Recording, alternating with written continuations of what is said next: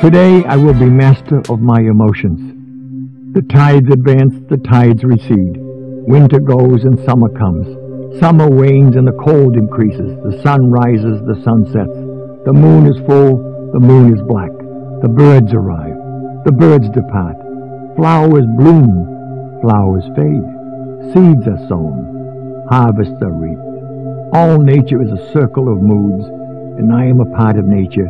And so, like the tides, my moods will rise, my moods will fall. Today, I will be master of my emotions. It is one of nature's tricks, little understood, that each day I awaken with moods that have changed from yesterday. Yesterday's joy will become today's sadness, yet today's sadness will grow into tomorrow's joy. Inside me is a wheel, constantly turning from sadness to joy, from exultation to depression, from happiness to melancholy. Like the flowers, today's full bloom of joy will fade and wither into despondency, yet I will remember that as today's dead flower carries the seed of tomorrow's bloom, so too does today's sadness carry the seed of tomorrow's joy. Today, I will be master of my emotions. And how will I master these emotions so that each day will be productive? For unless my mood is right, the day will be a failure. Trees and plants depend on the weather to flourish, but I make my own weather. Yea, I transport it with me.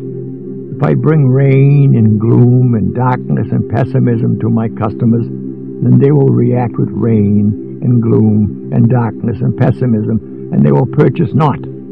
If I bring joy and enthusiasm and brightness and laughter to my customers, they will react with joy and enthusiasm and brightness and laughter, and my weather will produce a harvest of sales and a granary of gold for me. Today, I will be master of my emotions. And how will I master my emotions so that every day is a happy day and a productive one? I will learn this secret of the ages. Weak is he who permits his thoughts to control his actions. Strong is he who forces his actions to control his thoughts. Each day, when I awake, I will follow this plan of battle before I am captured by the forces of sadness, self-pity, and failure. If I feel depressed, I will sing.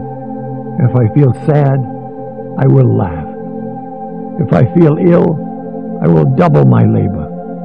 If I feel fear, I will plunge ahead. If I feel inferior, I will wear new garments. If I feel uncertain, I will raise my voice. If I feel poverty, I will think of wealth to come. If I feel incompetent, I will remember past success. If I feel insignificant, I will remember my goals. Today, I will be master of my emotions. Henceforth, I will know that only those with inferior ability can always be at their best, and I am not inferior. There will be days when I must constantly struggle against forces which would tear me down. Those such as despair and sadness are simple to recognize, but there are others which approach with a smile and the hand of friendship, and they can also destroy me. Against them too I must never relinquish control. If I become overconfident, I will recall my failures. If I overindulge, I will think of past hungers. If I feel complacency, I will remember my competition. If I enjoy moments of greatness, I will remember moments of shame. If I feel all-powerful, I will try to stop the wind. If I attain great wealth, I will remember one unfed mouth. If I become overly proud, I will remember a moment of weakness. If I feel my skill is unmatched, I will look at the stars. Today, I will be master of my emotions. And with this new knowledge, I will also understand and recognize the moods of he on whom I call.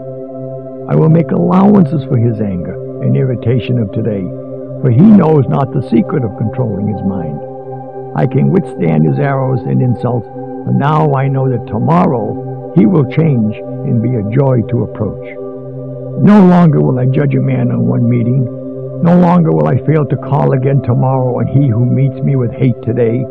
This day he will not buy gold chariots for a penny, yet tomorrow he will exchange his home for a tree. My knowledge of this secret will be my key to great wealth. Today I will be master of my emotions. Henceforth I will recognize and identify the mystery of moods in all mankind and in me.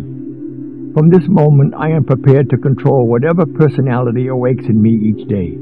I will master my moods through positive action, and when I master my moods, I will control my destiny. Today I control my destiny, and my destiny is to become the greatest salesman in the world. I will become master of myself. I will become great.